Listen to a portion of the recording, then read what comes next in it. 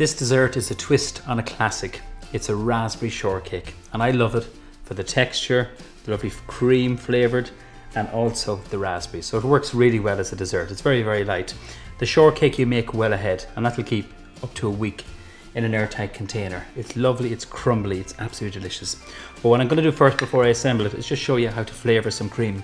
So this is some fresh dessert cream from Avonmore. You can pour it, but I've whipped it to soft peaks. So just lightly whip it, using a whisk, and now I'm going to flavour it.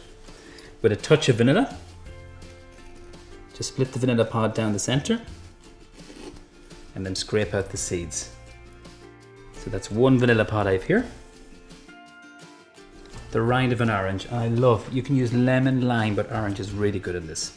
So just set your grater in the bowl and just lightly grate this, and then just whisk this through. All that's left to do is just assemble the dessert. With the shortcake, we're going to spoon some of the cream. So next, another spoonful of the cream, and then what I'm going to do around the shortbread and the cream is some raspberries. Press in the raspberries. And the same for the next one. So what I'm going to do next is the top of the shortcake. I'm just going to dust it with some icing sugar. And then place these on top. How good does that look? So they're beautiful like that, but I think presentation is so important. So what I'm going to do is just, with a little bit of Kool-Aid. A Kool-Aid is just pureed raspberries passed through a sieve. That's all I have in the bottle. We're just going to do 3 little dots. We're going to do 1 dot, which is going to hold the shortbread. Using a knife, or you can use a palette knife.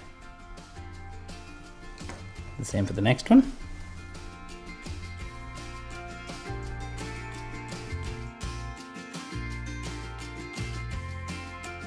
So the final touch is just a fresh raspberry on top.